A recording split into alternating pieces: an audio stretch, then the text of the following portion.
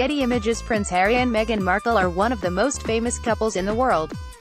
But it's easy to forget that at one point, the two were simply dating, in total secrecy.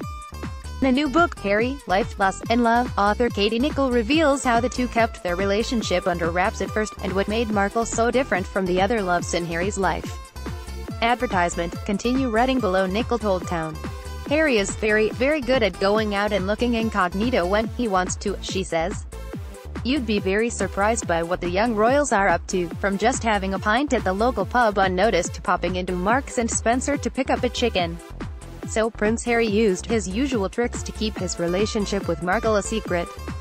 He took scheduled flights, not private jets, and stayed inconspicuous by wearing a baseball cap and dressing casually, with his protection officers also keeping a low profile. It was easier to stay under the radar in London, since Markle could seek protection inside the palace walls. But in Toronto, they relied on friends Ben and Jessica Mulroney to host them.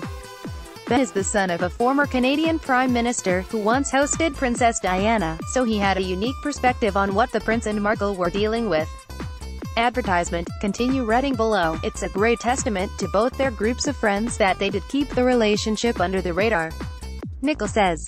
Because quite a few of their friends did know, but the friends that knew were the closest inner circle and the ones that could be trusted.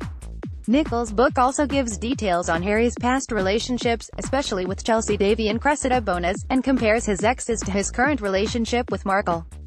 In Nicholl's opinion, Harry ultimately found Markle to be his match because of both her commitment to charity work and her willingness to give up her acting career for a royal life, something Harry's exes didn't feel comfortable with. Advertisement. Continue. Reading Below. Advertisement. Continue. Reading Below. That may have been because of Markle's age, Nicholl says. I think it was quite significant that she is older than him. This is a woman with experience, and I think that was a real call for Harry, she says. Up until then, the two big loves of his life who he did truly love were younger, more inexperienced, less willing to accommodate everything his lifestyle brought with it.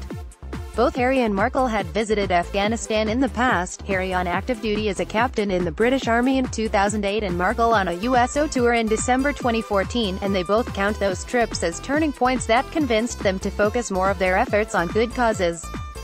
She resonated with him in so many ways. They wanted to use the platform she had as an actress to put the spotlight on her charity work. Nicholl says. That really impressed him. Nicholl says that Davy and Bonas both flinched when they saw the media spotlight Kate Middleton faced when she was engaged to Prince William. But Markle seemed able to handle it because of a combination of her age, maturity, and previous experience with the glare of fame. Plus, Markle had said she felt ready to move beyond acting. They were both at the right stage in their lives to meet each other. Nicholl says, quote, "It wasn't the right stage when Harry met Chelsea.